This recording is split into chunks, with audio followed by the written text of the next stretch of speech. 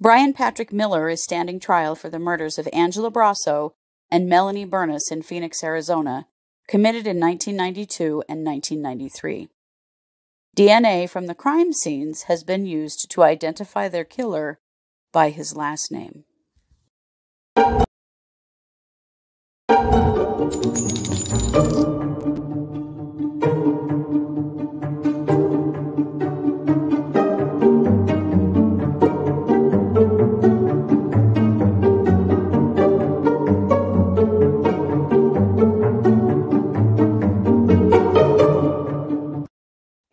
Hey everybody, welcome to the True Crime Squad. I'm Kristi Brower, here with my sister, co-host, and partner in crime, Katie Weaver. Hey Katie.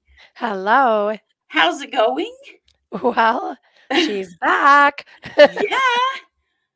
So many people are so glad to see your smiling face. Oh gosh, it has been a long road. I've had COVID for 8 days at this point, and I sound worse than I feel. I actually feel really so much better, but still with the dry, hacky cough, but I finally went, you know what? I better just come back because I don't know how long this voice and this cough's going to go on. So I better just go to work. But I'm glad to be back. I'm glad I'm feeling good enough to be back here. Yeah, me too. Been a long road. You guys, if you haven't had your booster, by God, go get it. Do not put yourselves through this. Yeah, no kidding. No kidding. It's not worth it. Oh. At all. Oh. No, I feel like I've lost a week, honestly, in a lot of ways. Oh, yeah. Well, you have, really. I mean, I've been very lucky. My daughter, Matea, came home and helped take care of me for several days. And of course, Scott has also been sick, but he's not been nearly as sick as me and never did test positive for COVID. But he's, between Scott and Matea, they've taken excellent care of me. And of course, all of my little doggy nurses have been amazing. Right? So I basically can't do anything without 3 chihuahuas on top of me at all moments. So I would bet they're very concerned. Yep. Very good medicine. Yeah. So it's good. Yeah. Well, good. Well. And thank you for holding down the fort. Absolutely. You just did the same thing for me through surgery and vacation. So I know. We need some normalcy, for God's sake. Right. I know. I'm like, we just got to get back to our normal routine. Jeez. Right. It's happening right now. This is the beginning. That's right. This is the beginning. Yep. Yes. All right. Well, I think you're going to kick us off with some Florida Man. Oh, God, am I?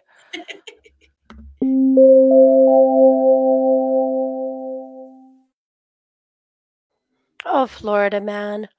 Or should I say Florida men? Yeah. Oh, boy. This rotten tub of sour cream times 2 are the 2 worst dads you can think of. Oh, no.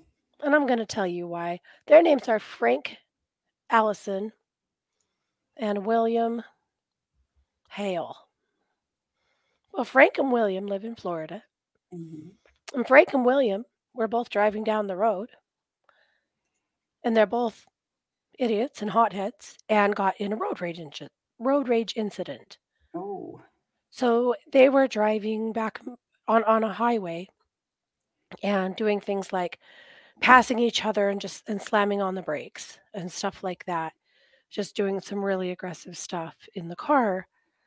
And one of the female passengers of one of the cars flipped off the other car, and that really started things off. And there was just this brawl going back and forth on the road. They were both driving at high rates of speed, being really irresponsible. They both had their families in their cars. This was like one unbelievable dumbass meets another. Yeah. So finally, one of them has had enough and pulls out a gun and shoots into the other person's car and then takes off. Well, when he did that, he shot a 5-year-old little girl in the leg. Oh, no. So her dad, doing what any good dad would do, just went straight to the hospital with her. No, he didn't. No, he This is Florida Man. Florida Man. Oh, no. He ran this guy down and unloaded his gun into his car, striking his 14-year-old daughter in the shoulder and went into her lung and collapsed her lung. Oh, my God. So now they have both shot each other's children and have bleeding children in the car. So at this point, they both go straight to the hospital. No, they don't. Yeah, I was going to They do say. not do that. They get pulled over because, shooting on the highway. Yeah. Before the police can deal with them, they both leap out of their cars and start fighting, beating the shit out of each other right in front of the cops. Because they're out of bullets at this point? Yeah, Jeez. with injured, with shot children in their cars. Oh, my God. Oh, The police managed to separate these fools and, get medical services there for their children. Luckily, both girls are going to be fine, except for that these are their fathers. So, I mean, that's never going to be fine. yeah.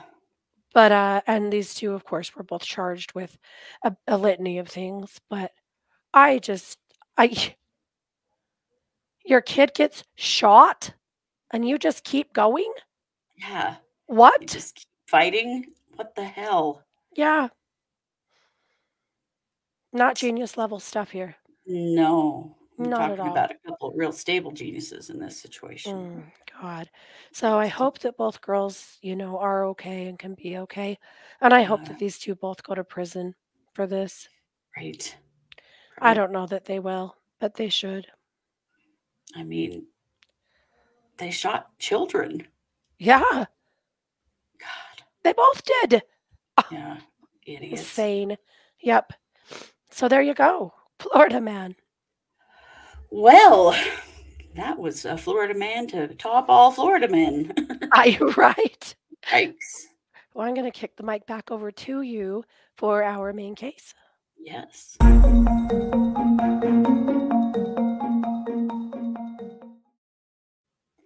We share a lot of DNA for the win cases on this show and, have been doing a lot of learning about genealogical DNA and the things that can be done to identify killers. But boy, this is a new one for me. This is Bryan Patrick Miller. Bryan Patrick Miller is on trial right now. His trial just started on October 3rd. And he is on trial for the murders of 22-year-old Angela Brosso, who was killed in November of 1992 in Phoenix, Arizona, and 17-year-old Melanie Bernas, who was killed in September of 1993 in Phoenix. Wow. They both disappeared while riding their bikes along the Arizona Canal in North Phoenix. Brosso's body was found nude and decapitated in a field near a bike path by the canal. Not long after she had gone missing. And then 10 months later, Bernas's body was found floating in the canal. So there was DNA evidence collected at the time of these crimes, but they had not really gotten anywhere beyond that. These cases went cold, unfortunately. And back in the early 90s, DNA technology was definitely not up to what it is now.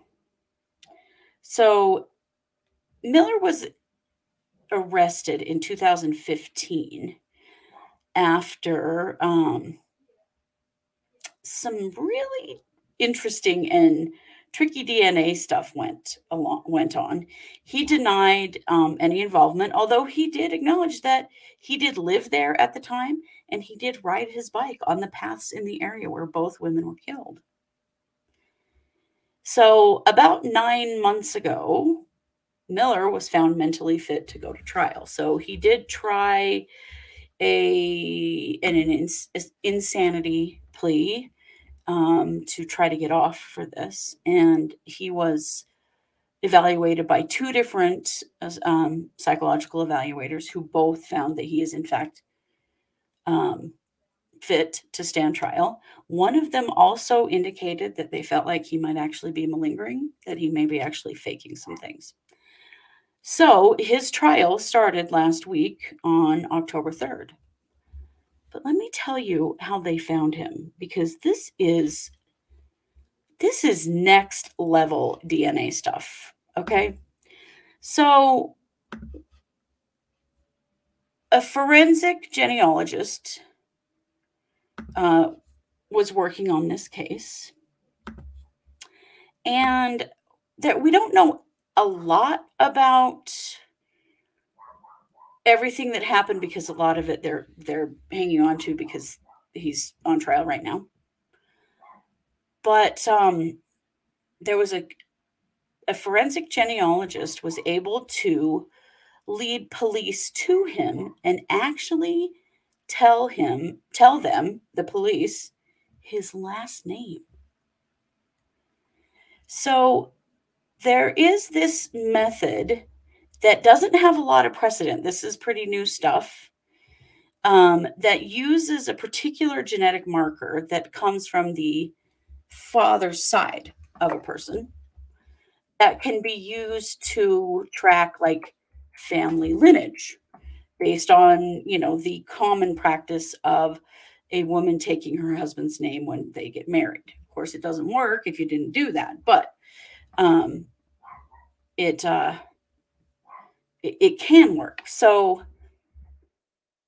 police had this DNA for all this time, but it had been run through CODIS and run through their databases and stuff several times, but there was never a match. Like, this person's DNA had never gone through the system, which you're going to hear is really unfortunate, because it actually should have been in the system even before these murders were committed. But what she did, as far as we know, is that she submitted his DNA through an anonymous account to one or two different, probably one particular genealogy website that uses a marker on the Y chromosome, and in using that, tracked that person's genealogy down and told the police that she was quite sure that they were looking for a man with the last name of Miller. I just find That's amazing. Isn't that mind-blowing? It is. So we don't know exactly how she did it, but she used something called YSTR, which stands for short tandem repeats. It's something called a genetic stutter that is passed on from father to son. So, and that gene is unaltered. So when it's passed down, it doesn't change. So, somebody in his family had submitted their DNA to either Family Tree or Ancestry, but they really think it's Family Tree, because apparently Family Tree is the only one that identifies that paternal chromosome. So they identified this guy, he lived in the area at the time. He lived along the canal. His last name was Miller. It turns out, you guys, that he had already committed a couple of other crimes. He stabbed a woman when he was 16 or 17. He went to prison briefly, was released at 18, and eventually exonerated. And then was charged with another assault on a woman, was also exonerated for that one. Both of these occurred prior to the murders. And it's just really unfortunate, because if either of those charges had stuck, his DNA would have already been in the system. Because if you go to prison, your DNA is in the system. Right. That's how it works. Now, yeah. But even back then, he didn't actually go to prison. He went to um, a juvenile facility, and then he didn't go to prison for the other one. So just very strange. So apparently, Bryan Miller is well known in this community where he's been living because he's back living in Phoenix. Can you imagine murdering people in a city and then continuing to live there? He had moved and lived in other cities for a while and then come back to Phoenix. But can you imagine coming back to live there after you have committed some murders there? You'd think there would be some self preservation around that. But there really isn't any. But he was well known in his community. People called him Zombie Hunter because of a Zombie Hunter uh, bumper sticker. And he's known to drive an old police car that still has the lights on top of it. So he's pretty visible in his community already. And the way this works with DNA is that you can't just use the genealogical stuff. You have to prove it. Oh, sorry. Katie's coughing real hard and knocked herself off the stream. So she'll be back in a minute. So, police tracked him down, and he was in a coffee shop drinking a cup of coffee. And when he left the coffee cup, they took the coffee cup and tested it, and it matched the DNA that they had from the original crime scenes. Now, they've already been in court trying to throw the DNA out, saying that his right to privacy was violated. The thing that we know and that has been around forever already is that you give up your right to privacy if you leave something in public, if you throw it away, it's clear that your intent is to abandon it. And he had got up and left the coffee shop and left that cup there. So pretty obvious that he was not expecting any privacy for that particular item. So that's what they used then to identify him.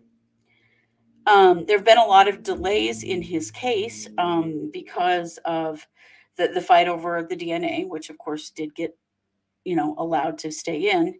And then his competency and COVID, because he was actually originally arrested in 2015. So we're just barely now seeing him go to court. Court started last week.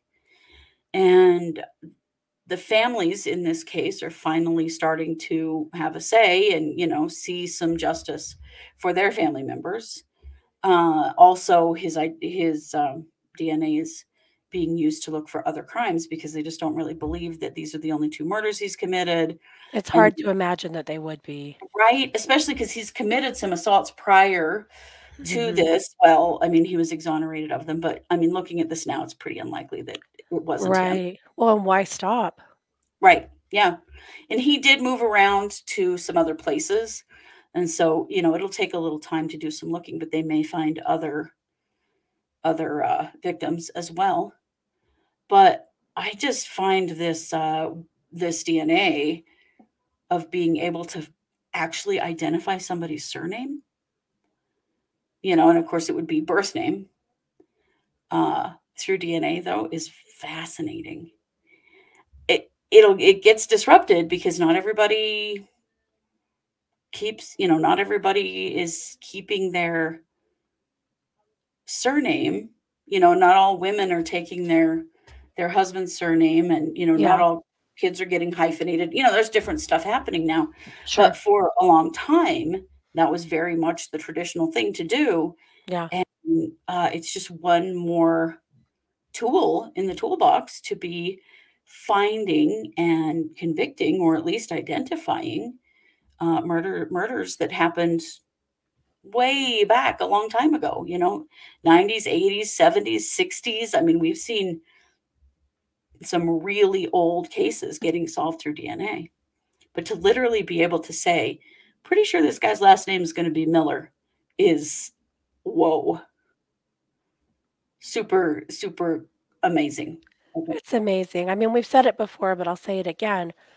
Anyone who has committed crimes in the 80s and 90s, particularly, even the 70s, you ought to be terrified right now Yeah. because DNA is coming for you.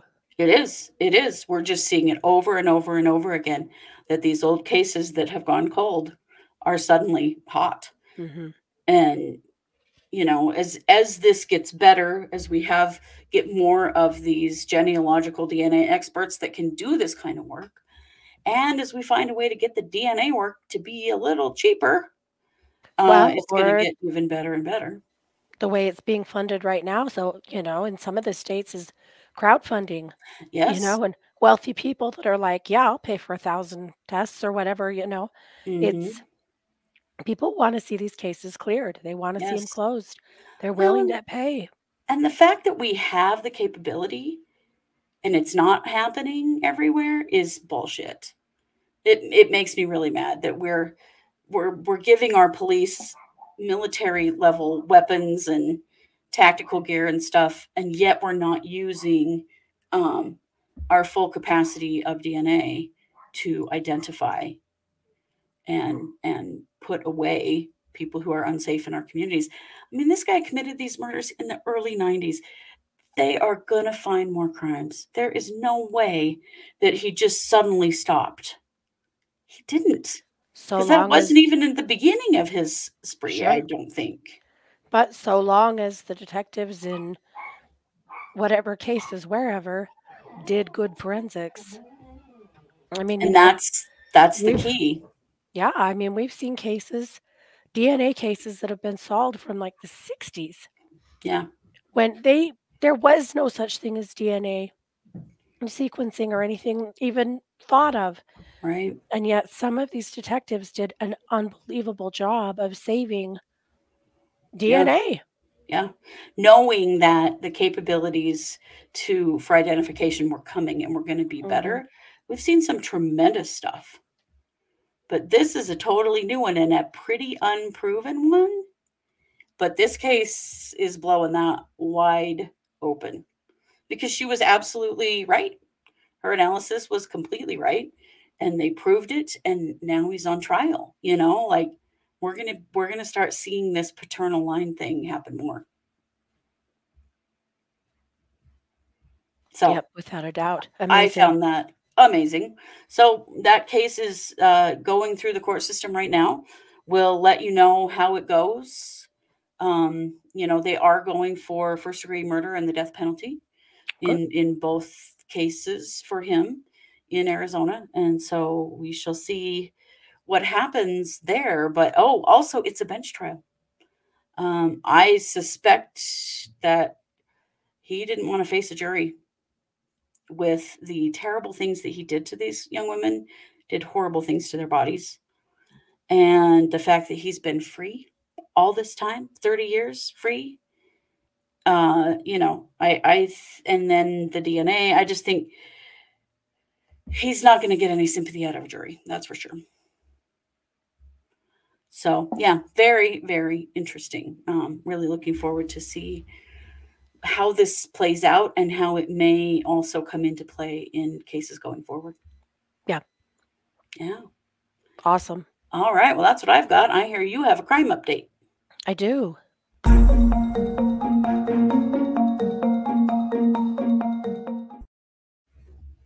All righty. Well, I don't know if you knew this, but October is Sex Offender Palooza month in the courts. What? No, I Well, did not. Harvey Weinstein, Oh, right. and then, of course, Danny Masterson and Mm-hmm. Kevin Spacey are all on trial this month. Well, it is. Let's get rid of these jackasses. Yep. But today we're just talking about this already starting to decay, Ugh, but not quite dead yet guy, Harvey yeah, Weinstein. My yeah. God, look at this prick. Ugh. Can you even? When you can start seeing the evil seeping out from the inside, something's real bad. Right? So he is currently in Los Angeles on trial. He's already been convicted and been working on a sentence in New York of Mm-hmm. 23 years, but now he's in looking, I think, at 11 charges in Los Angeles. Well, he is pulling quite the Ghislaine Maxwell, and it's really making me laugh. Oh, is So he? I just had to share a couple of things that his lawyer bitched about today to the judge. Apparently, he's being held in a courthouse holding cell for 3 or 4 hours after trial before being taken back to the jail. And it's almost medieval conditions. Oh my God. You mean he can't just call an Uber? No. The jail Uber is really slow. Unsanitary, fetid conditions. That's what he said. He even told the judge that he doesn't even have access to a bathroom. And the judge point blank called him out for being a liar and said, I'm not going to let the record show that there's no bathroom because we both know there's a bathroom. Well, it's not clean enough to use. Hi, this is jail. And we don't care, Harvey. No, we don't, because you're an asshole who has been a predator for your entire adult life. Fuck off with all that. Right. His attorney said he's very worried about him surviving this ordeal without a heart attack or a stroke. Sucks to suck. The judge said, I'm just not sure there's a lot to be done about that. Part of the problem is he's in a wheelchair. And they only have so many wheelchair accessible vans. So he has to wait there in a holding cell for a while before a van can come get him that can take him back to the jail. And apparently it's just not nice enough, guys. Well, you fuck around and you find out. I have no sympathy for this. So, Harvey, I hope you're having the day you deserve. Yes. I hope you slip in that fetid medieval hell pit and, fall in a pile of your own shit. That's what I hope. Oh, me too. Me too. That sounds perfect. Like a daily experience. And then I hope that your attorney really complains to the judge about it in open court so that we can hear that, because this is entertaining the hell out of me. Yeah. We'll take it. Yeah. Yes, we will. So have fun, Harvey. Have the day you deserve. Absolutely. Absolutely. Well, thank you for that. That was a way to bring a little lightheartedness to the end of this episode. Because none of us give a goddamn about Harvey Weinstein, that's for sure. No, we do not. This is our Wednesday episode. We will be back tonight with case updates at 7 p.m. Mountain. We're doing a live stream on YouTube and Facebook, and we've got all kinds of stuff to talk about. Even though we've done quite a bit of case updating just in our regular episodes this week, there's still a lot going on. So excited to share. Including Jalissa Fuentes being found. Yes, including Jalissa. Sad outcome there, but we'll tell you all about it tonight. Yeah, some good news for Adnan Syed. Yes. Some bad news for Billy Shamirmir, who definitely deserves a lot of bad news. Yeah, you just wait. It's a lot. It's a lot. You too have the day you deserve, Billy Shamirmir. Yes, definitely. But all right. Well, thank you for being here with us. Don't forget to like, subscribe, share, and comment. It helps us grow. We really appreciate it. And check us out over on Patreon. Just go to patreon.com and look for True Crime Squad. You will find us there. If you join our Patreon, you get access to the Psychic Hour, and you also get access to literal years of extra episodes that we have been doing only for patrons. You may ask us for a case and you don't even know, but we've already done it and it's over there. So check that out. And you know it. We are the True Crime Squad. Thanks for being here. Take care.